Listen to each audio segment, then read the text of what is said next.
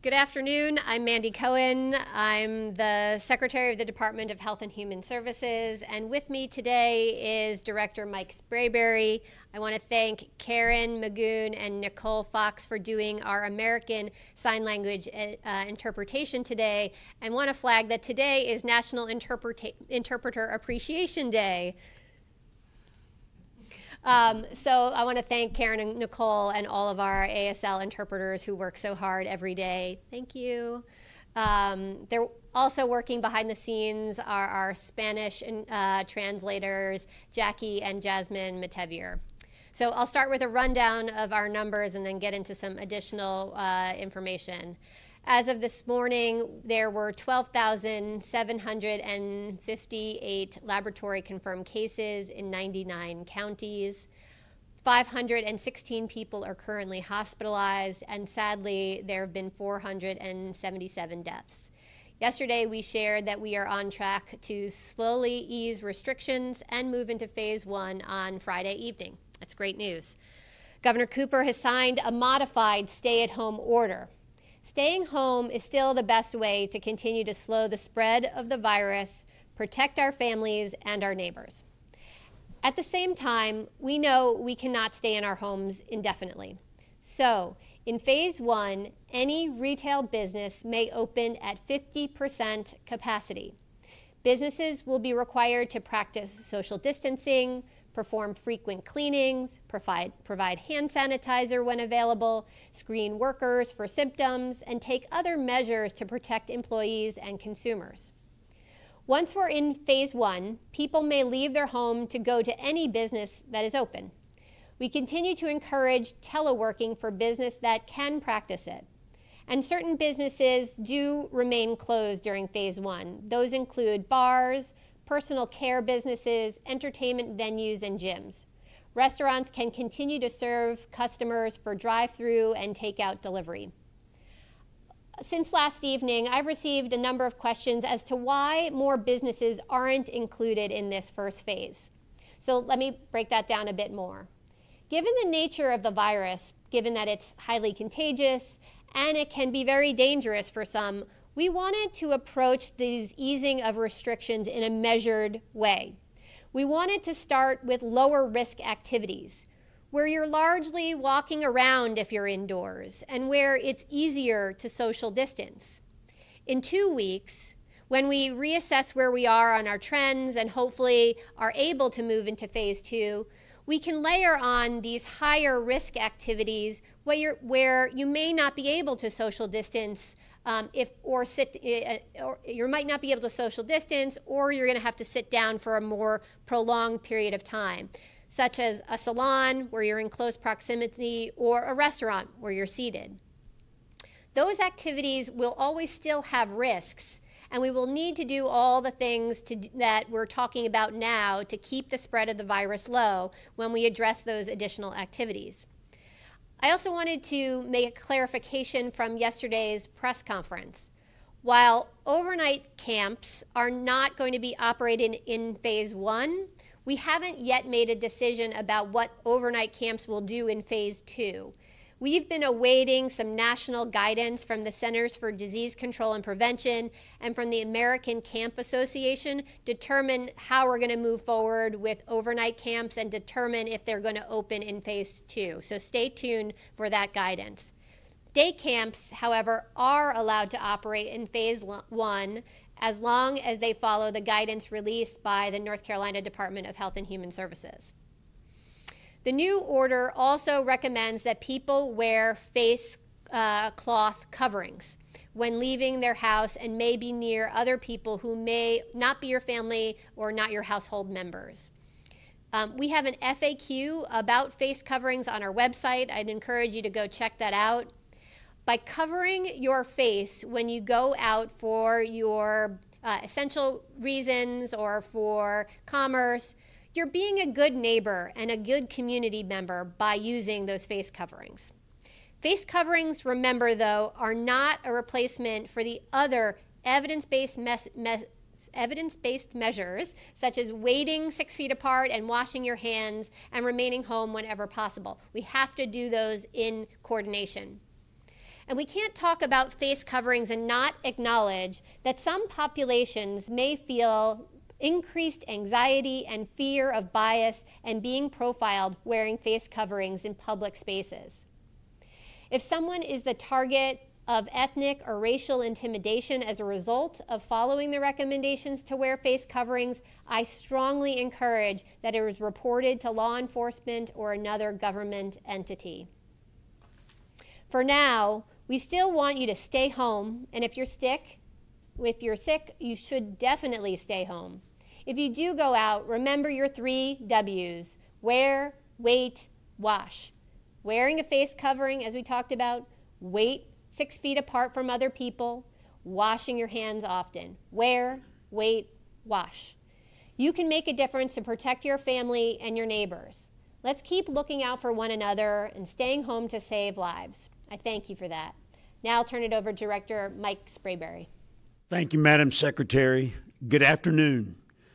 Today is day 58 of the State Emergency Operations Center's COVID-19 response. The mission to support the food supply chain continues. 83 counties now have appointed feeding coordinators, and we thank them for that. 178 soldiers and airmen from the North Carolina National Guard are supporting food banks, and 98 guardsmen are supporting school districts. The Food Supply Chain Work Group is meeting daily and is working to fill feeding gaps and to support the food system. You can also help make sure people are fed with a donation to a local food bank. Visit feedingthecarolinas.org to find a food bank near you, or you can donate online. Our logistics and sourcing teams continue to purchase, receive, and distribute personal protective equipment and other supplies. Yesterday, the teams delivered supplies to 57 counties and 1 healthcare preparedness coalition. Thank you to our National Guard and Civil Air Patrol partners who are making many of these deliveries every day and as I sit here today. This is day 4 of Hurricane Preparedness Week. Today's focus is on insurance. Having flood insurance is one of the best things you can do to protect yourself and recover faster after a hurricane or flood. It's also good to check your homeowner's insurance coverage and make sure it's sufficient to cover your needs now before you are impacted by an event. This is also the time to check your family emergency kit and make sure it's ready for hurricane season. If you don't have a kit, visit readync.org to find out how to assemble one. Don't forget to add wipes, hand sanitizer, and face masks that will help you keep healthy during this pandemic. Communications with family and friends is important as well. Talk with your family about your emergency plan. It will need to look a little different during the pandemic. Make a plan that does not rely on going to a shelter. Staying with family or friends or at a hotel may be better options this year. We know that response and recovery will look a lot different this year, and communications is going to be vital. If you live inland, offer to let family or friends near the coast evacuate to your home. With COVID-19 in mind, we are all going to have to think differently to stay safe this hurricane season. Thank you for your efforts to follow the governor's instructions to stay home, stay distanced, and stop the spread. Keep up the good work. Remember to wear, wait, and wash. Wear a cloth face covering, wait 6 feet apart, and wash your hands often or use sanitizer. That's wear, wait, and wash. This is what will help us to continue to move through our established phases of easing restrictions and protecting our vulnerable populations. As always, don't forget to look out for your family, friends, and neighbors, and to call your loved ones daily. Guaranteed they'll appreciate it. With kindness and cooperation, we will all get through this together as one team, one mission, and one family. Thank you so much, and I'll now turn it back over to Dr. Cohen for questions and answers. Ma'am, you have the floor. Great, thank you, Director. And I think your one mission, one family is more important than ever as we think about the easing of restrictions and moving through them as quickly as we can, it takes our collective effort, whether it's doing the 3 W's, continuing to watch out for your friends and neighbors, that's going to get us through fighting COVID-19 together. So with that, we'll turn over to your questions. Our first question today is from Joe Fisher with WRAL TV. Good afternoon. This is Joe Fisher with WRAL. My question is about food processing plants throughout the state. Today, we found out that the number of cases has more than doubled in the last week. There's nearly 1,000 cases now. That's almost as many cases that are in jails and could potentially surpass the number of infections that we've seen in nursing homes. And in many cases, workers who we have spoken with at these plants do not know how severe the situation is because they say employers are not relaying comprehensive numbers. And of course, the state at this point has not released information about specific facilities. So my question is, do you all plan to confirm the names of these food processing facilities and the number of cases so that the public can try to get a better handle on the outbreaks in their communities? Joe, thanks for that question. As you know, the food processing plants in our state are critical to us keeping up our food supply, not just here in North Carolina, but around the country and around the world. The president has already taken action to keep those food processing plants activated, and we have done a lot of work to make sure that the workers in those plants are protected and that we are keeping those plants open. As you know, this is an industry that is heavily regulated well before COVID-19. It's regulated by the Department of Agriculture. They continue to be the regulatory body here. From the public health standpoint, we have been offering our assistance to make sure that these organizations are doing everything they can to protect their workers and to slow spread of the virus, both in their plant. So we've been working to provide technical assistance on things like using face coverings or masks, putting up barriers, or doing other ways of deep cleaning, and again, good measures that will help prevent the spread of the virus. But these are plants that need to continue to run. It is not possible to always do the social distancing. And again, how do we put in place the kinds of things that are necessary so they can keep operating? That's been our primary focus. We've also been working to make sure that their workers can get tested, either bringing testing on site or somewhere close by.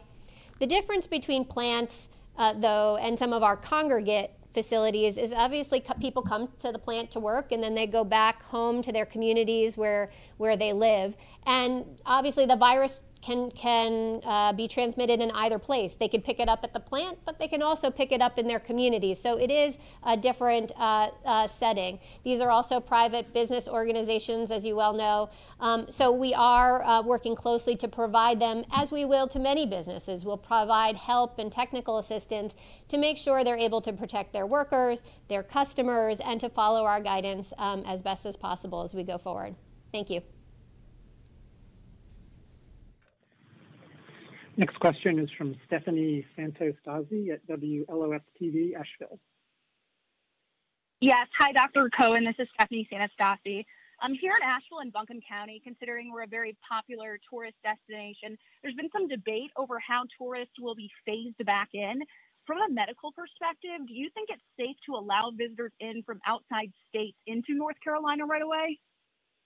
Thanks, Stephanie, for that question about travel. And it's a hard one. And I think that we are looking for guidance from the federal government on some of those travel implications. As I think about what we want to do here as we move to phase 1 and ease restrictions, I think there's a lot of good advice that we can heed no matter where we are in North Carolina or if we happen to be traveling in or out of North Carolina.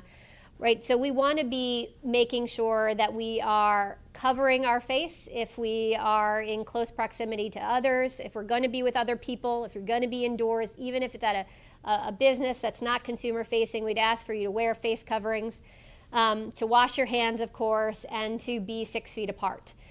So as I think through how do we ease restrictions and as we think about folks traveling. Those are the kinds of things that we're going to want to keep up no matter what we're doing or what phase that we're in.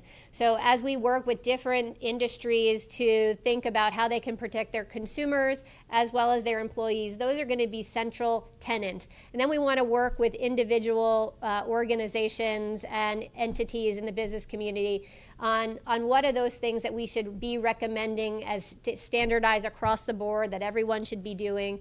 Many businesses are already doing those things, and thank you for that. And that's what we want to make sure that we're codifying in our recommendations as we go forward. Some of those come from the CDC, others need specificity to here in North Carolina. But there's a number of things that are tourist related right now that folks can do. For example, short-term rentals or hotels. Those are open. Those are businesses that folks are able to participate in as we go into phase one. And hotels have been open during even the stay-at-home order. So again, wanting them to focus on those good hygiene activities that are going to keep both their customers and their employees safe as we go forward. It's going to be the same tried and true things that we'll always come back to. I don't want to sound boring, but they're so basic, but they're so important and fundamental. But thanks for the question, Stephanie.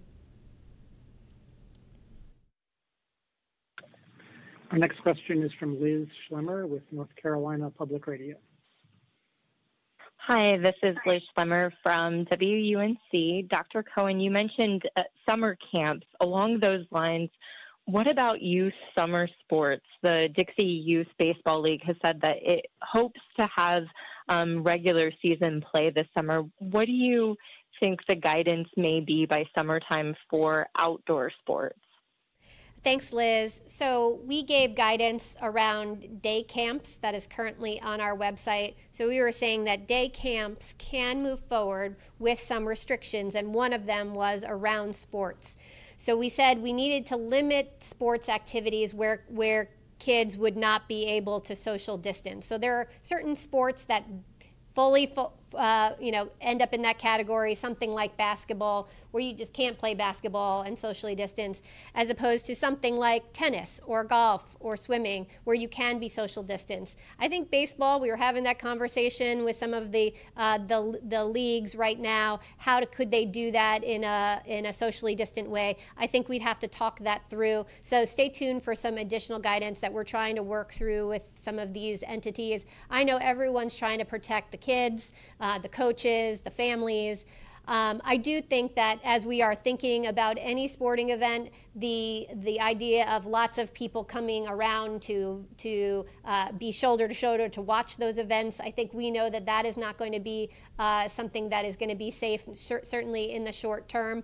So we are thinking about ways how could sports and people continue to get exercise and practice and continue to participate in them while still protecting themselves from COVID-19 and protecting all of our communities, right? Because it's not just about not having the virus spread amongst kids, but it's really about our whole community. So stay tuned for more guidance there on sports, but we have given some preliminary guidance, at least to day camps, about what sporting they could do within a day camp setting. Thanks. Our next question is from Elizabeth Ann Brown with the Asheville Citizen-Times.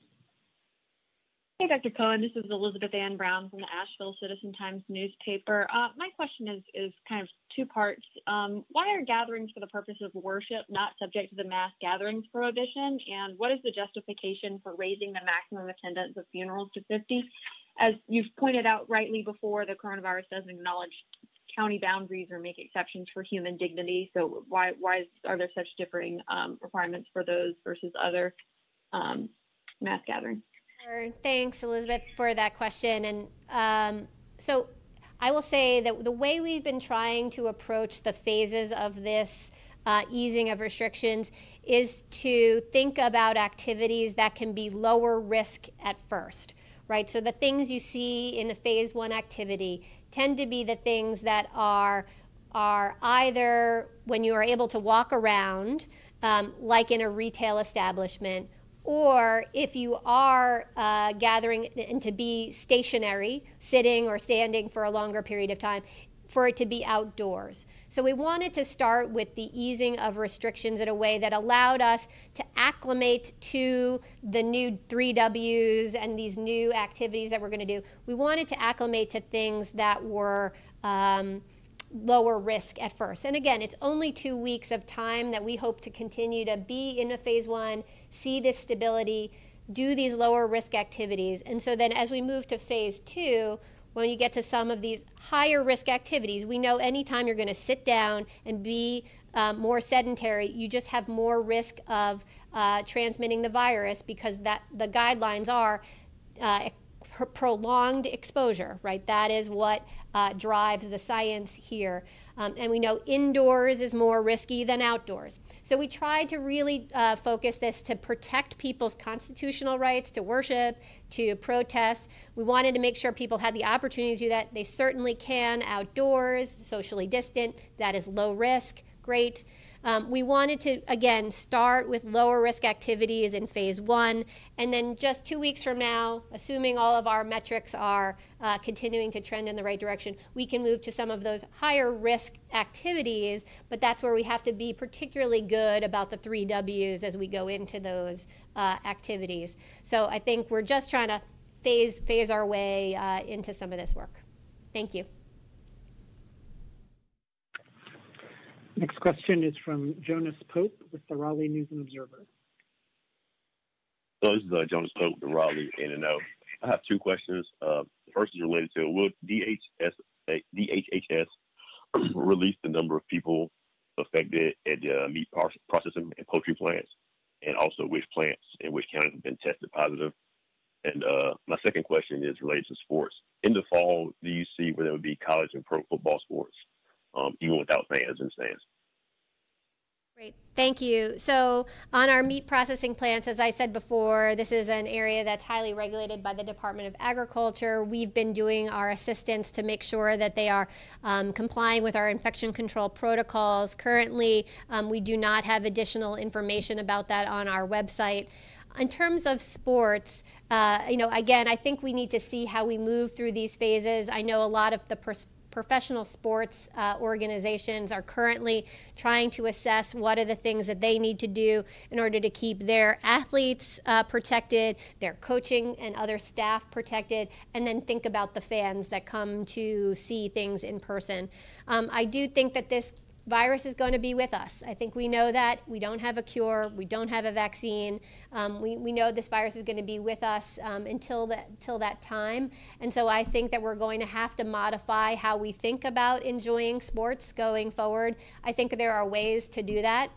Certain sports lend themselves to moving forward probably more quickly. As we've talked about, I know NASCAR, for example, is going to be moving forward without fans in the stand, but still allowing those of us at home to enjoy watching NASCAR on TV.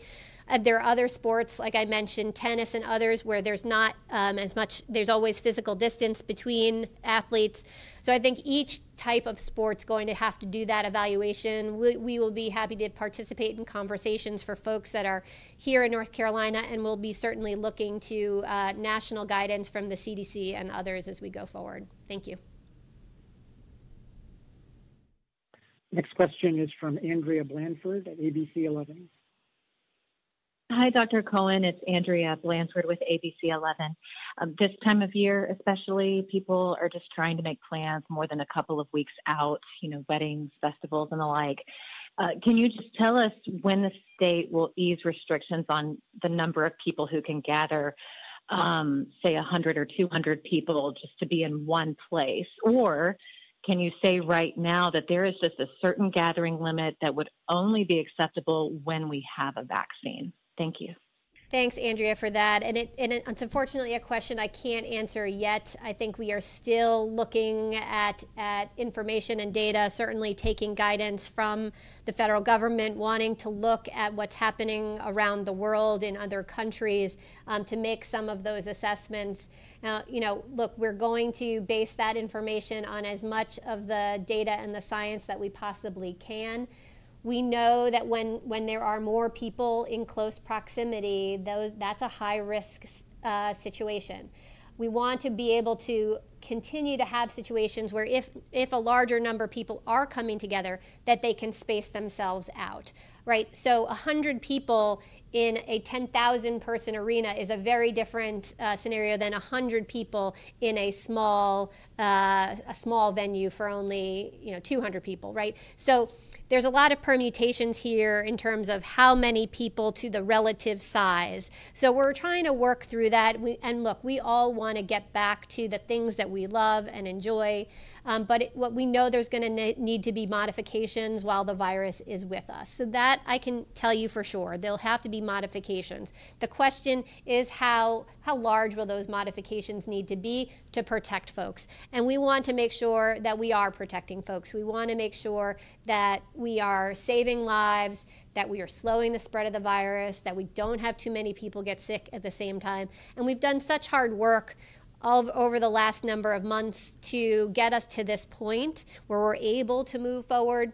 And so we want to use the best science and data we have available and then make good judgment, right? As I said, it's not just about the sheer number of people, it's also the space that they're in and are they able to social distance.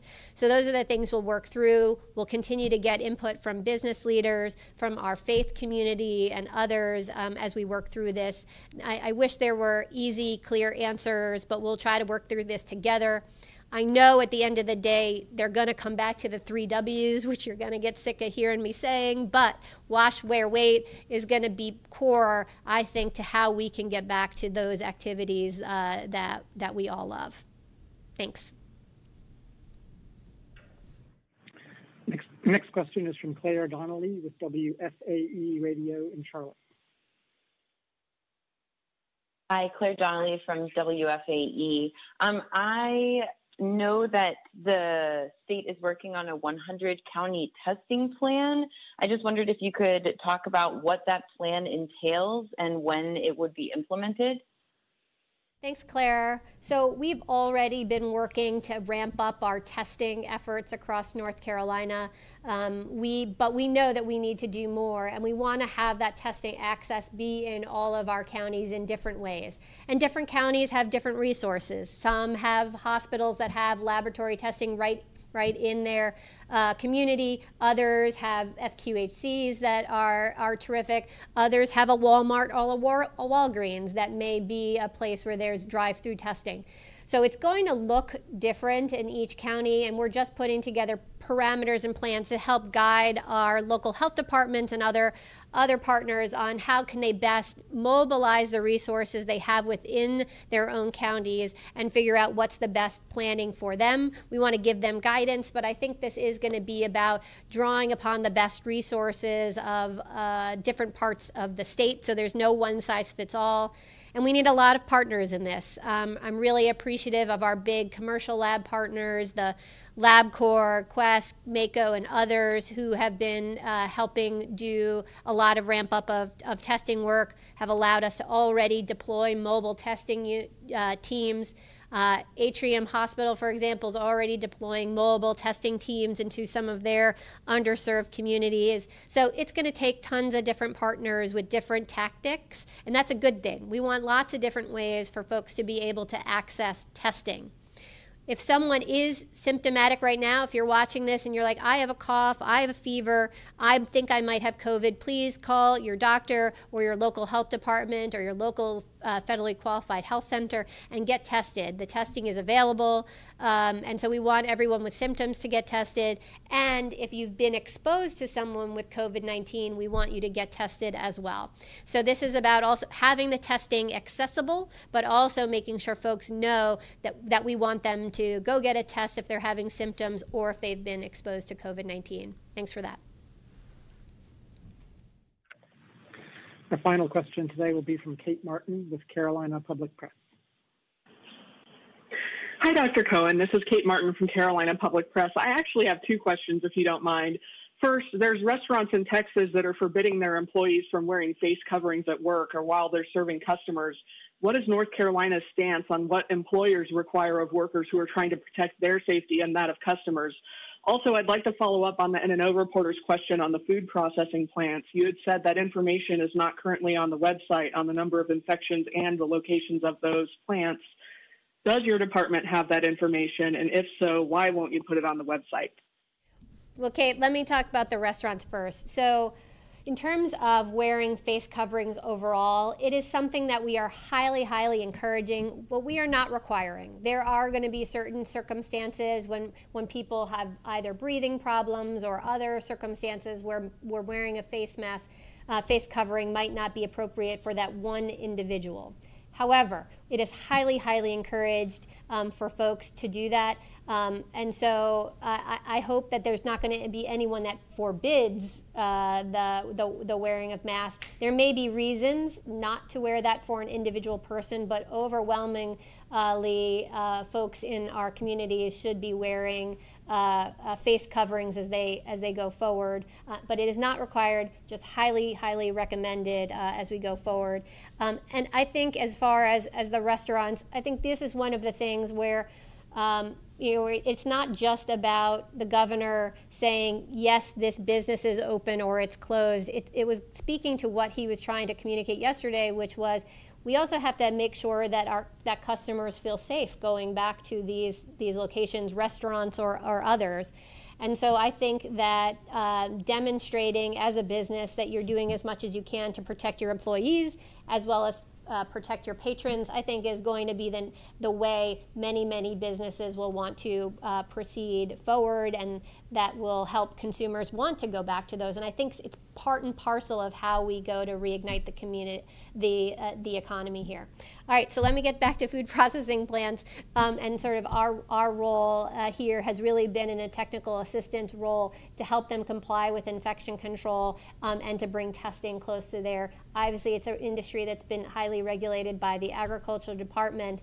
As I looked around, we've been starting to get these questions the other day. As I look around to other states in terms of displaying these kinds of information, I could only find one other state that had that kind of information. But I hear you. Everyone wants more and more information, and so stay tuned for more information about that. All right. Thanks so much, and really appreciate, again, you guys tuning in. I think this is an important week to communicate some really important guidance to the people of North Carolina. So thank you to the press for helping us do that great communication, because these are so important. We have to pull together as a state, and the press is such an important component of doing that. So I thank you. I know you guys are working hard to communicate out these important messages so we can all move forward together through this COVID-19. So thank you to the folks in the press, and thank you for out there who have been staying home to save lives, and remember your 3 Ws. All right,